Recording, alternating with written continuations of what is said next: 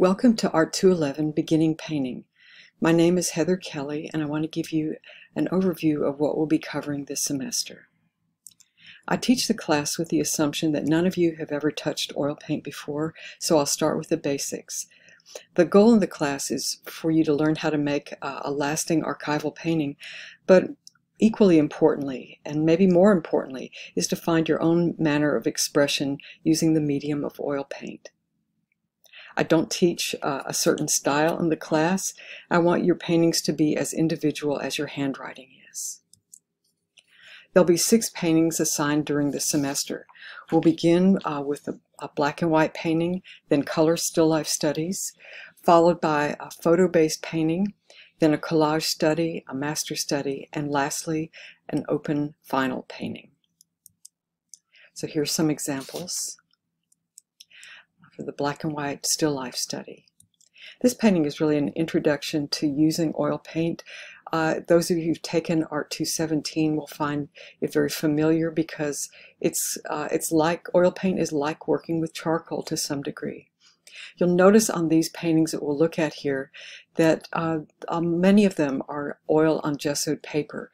We won't be using paper this semester because the bookstore is closed. It's hard to get that material. But we'll be using canvases instead. But these paintings are good examples of different ways to compose a still life and also different paint applications as well.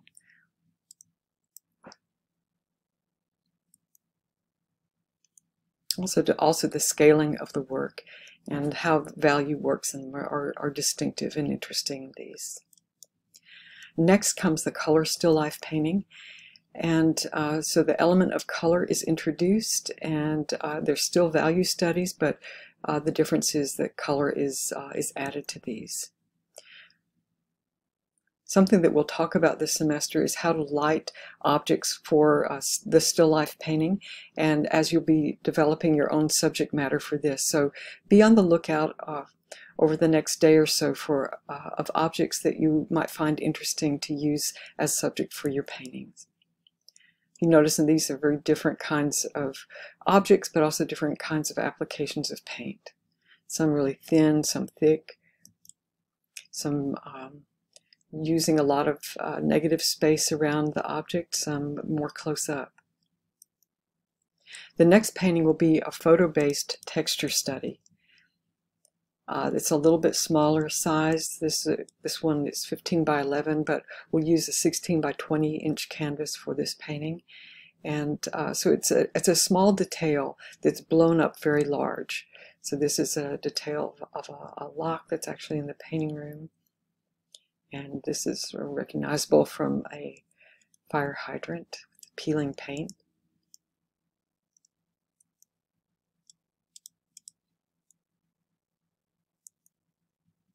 This one is actually a rusted portion of a car, a bad paint job on the side of a car. It looks like ocean to me, but I think it's evocative and interesting as a painting.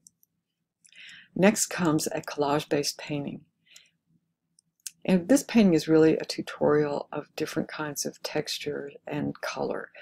So in this, the subject matter that this artist was interested in was food, and so she has all manner of different kinds of bread and meat and cheese and looks like mushrooms at the bottom there, pizza and stuff. This one has some illustration elements along with some a human figure, photographic figure.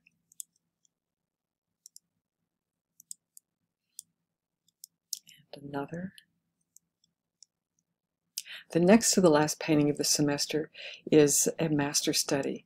And rather than being a complete master study of the entirety of an image, it's a small detail so that you're able to study the paint application and the color that the master study artist or master study work uses. And so it's not so much about rendering. It's not a drawing proposition as much as it is about color and matching color and getting the paint stroke appearance correct. You can see in this one The master study was very painterly, and so is this painting. And Van Gogh is someone familiar, but this detail of a Van Gogh painting, I think, is instructive. You can see the individual brush strokes and the thickness of the paint. The last painting of the semester is open. It's pretty much whatever you'd like to do. You could do a personal still life, like a self-portrait in objects. If you're interested in landscape, you're welcome to do that. Or if you'd like to do a part 2 of your collage painting, or if you like the texture study, you could do a part 2 of those subject matters. So here are some from previous semesters. This was a little personal still life. These are little ceramic figures that this artist had made in ceramics class, and she's painting them. She painted them. This person was interested in abstraction, so that's certainly a possibility. And this is a photo-based painting, sort of a texture study and landscape at the same time, really. So that's the material that we'll cover. The next things that I'd like you to do is to read over carefully the syllabus. If you haven't already turned in your interview form, please do that. Read the safety material. And the reason it's especially important for you to be very familiar with the safety material is that you're going to be working in your own space. So you'll be working in your room, in your home, or your dorm room.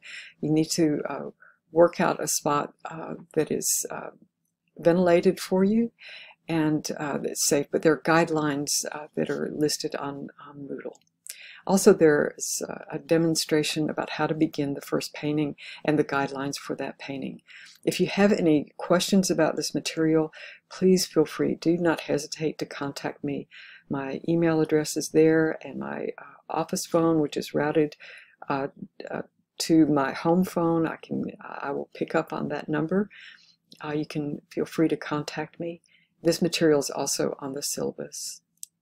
Now, if you'd like to see some actual student work, go to Fraser Library. There's a show of some Art 211 paintings on the first floor. If you go all the way to the back south wall, you can see the painting, that previous painting of the figure.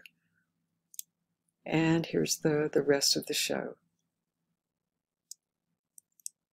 Well, best wishes on this semester. I look forward to working with all of you.